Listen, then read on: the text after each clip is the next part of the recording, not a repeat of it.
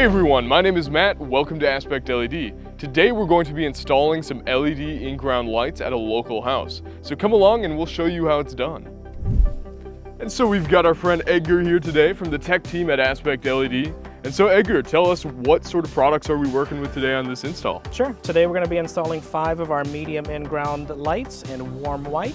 We've also got a 200-watt power supply, and we're going to be using some of our RTV silicone for the install. Fantastic. Well, let's jump into the installation.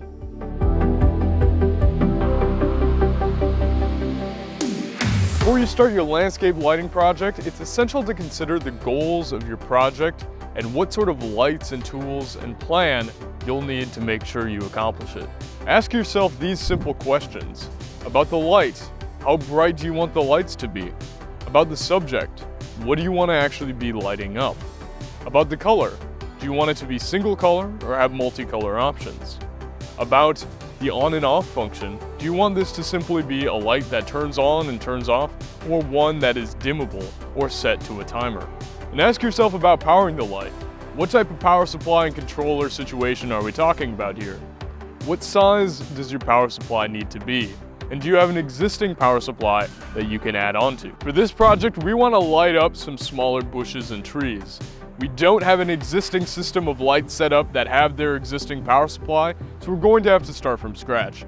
We also don't need dimming capabilities on our light system. Just a simple on-off works for us. No need to worry about a timer with our particular installation.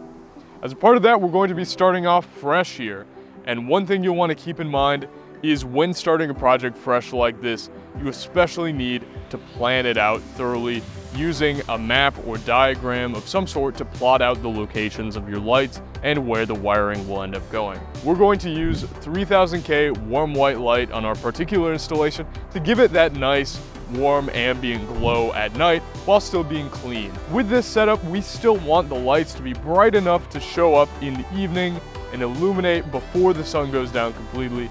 So the variant that we are going with is the 3000K warm white light version of our medium in-ground lights, choosing the ultra bright variant.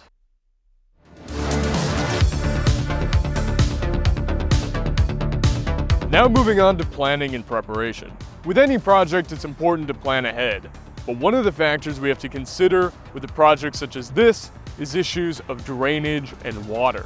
These lights are ultimately not underwater lights. They're built to be water resistant, but if they remain submerged in water from continuous rain that doesn't have any place to redirect or flow to away from the lights, that can ultimately damage them or their wiring. As a result, placing lights in a place that is up on a higher level where water can then flow down through directed paths is the best option for this sort of project. We determined on our project that 5 lights were needed and used the power supply formula to determine that a 200-watt power supply will give us the correct amount of power. If you want to learn more about how to calculate using the power supply formula, be sure to check out our link above. It's best to try to keep the run lengths of wire as short as possible on projects like this to reduce the effects of voltage drop on your wiring. We have decided to go with a star topology map with our power supply and our wires to help reduce this effect and make our wiring as direct as possible. The advantages of using star topology versus daisy chaining are that with star topology, it's much easier to diagnose if any particular light is having a problem. You also don't have the same connection points to worry about getting moisture into, and you don't have to worry about having to pot the lights.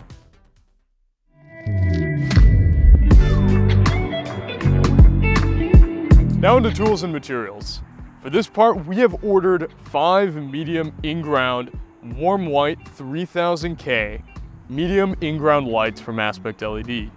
We are also going to be using this in conjunction with a 24-volt DC power supply. Other materials needed will be lever lock nuts, dielectric grease, a waterproof junction box, and several bags of large pea gravel, which we all purchased locally. Tools that we used are a wire stripper, a trench shovel, and measuring tape.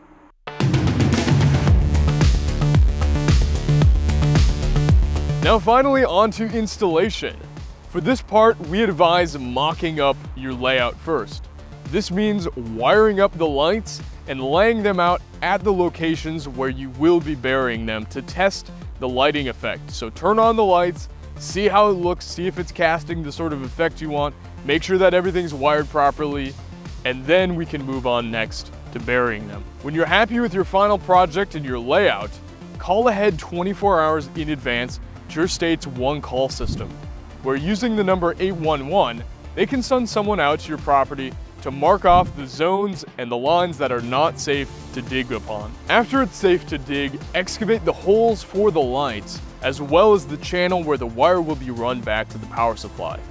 At this point, we recommend digging the holes in such a way that it's roughly 2 times the width and 2 times the depth of the in-ground lights themselves, because this will provide the space that you need to pour in the pea gravel, and the pea gravel is essential in giving you the drainage you need for those lights to keep them safe. These lights come with a separated sleeve that needs to be attached first. Then in the hole, place a layer of pea gravel at the bottom where you can lower the light onto. Place the wires from the lights into the channel that you've dug and route them back to the power supply enclosure. It's best to test everything again one last time before burying the wires. We left the power supply box loose to be removed later if needed, but check your local codes to see if your power supply box needs to be mounted. We recommend using dielectric grease in the connections to keep moisture out. Because we went with a star topology layout, we're requiring a larger connector, and all of the black leads are connected together at the power supply, and all of the red wires are connected together as well. This whole setup of the angled placement of the light combined with the surrounding pea gravel is designed to provide proper drainage to the light, as this is rated at IP65 to be water resistant but not meant to be submersed in water. If for some reason you're still having some issues with your lights, they're not functioning properly or turning on, we recommend checking your power supply to make sure that all your connections from each individual light is wired correctly and that your power supply is itself plugged in and receiving power.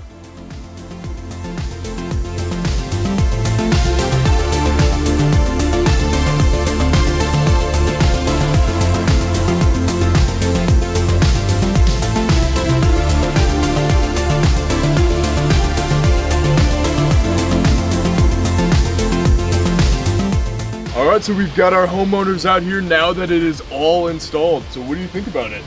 We absolutely love it. Absolutely love it. Everything, the whole process was just super easy. The installation went well, and the final outlook is just amazing. More than we ever dreamed of. Absolutely. Thanks, aspectLED.